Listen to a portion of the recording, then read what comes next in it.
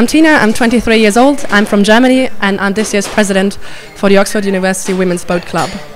And I know there's a lot of traditions around the boat race. Can you tell us a little bit about what we're doing here tonight?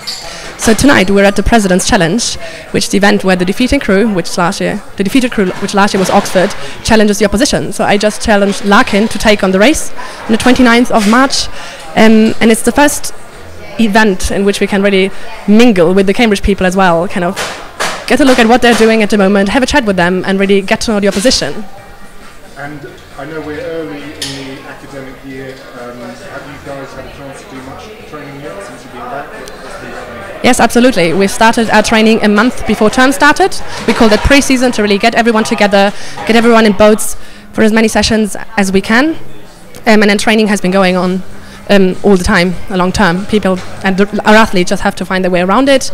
We kind of facilitate it a bit, but obviously it's a double challenge to study in Oxford and also to row for us. So we make it work, and we've also had a good time together, had a couple of social events.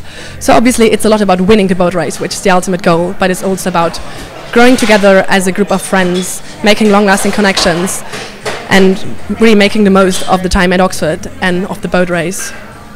And speaking of winning, it was obviously a very difficult year last year being on the Oxford side.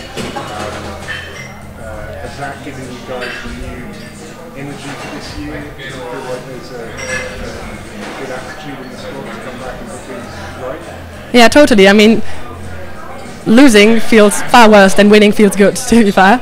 But it also gives a lot of energy to really make a change, and we critically reflected on what was going wrong last year. I've really wanted this presidency to really change the club, introduce more competition, gather some new people, and to really bring in some of the international rowing experience that I have from Germany, and to really make this program a little bit different, and to really line up against Cambridge on the 29th of March and really go full gas and beat them.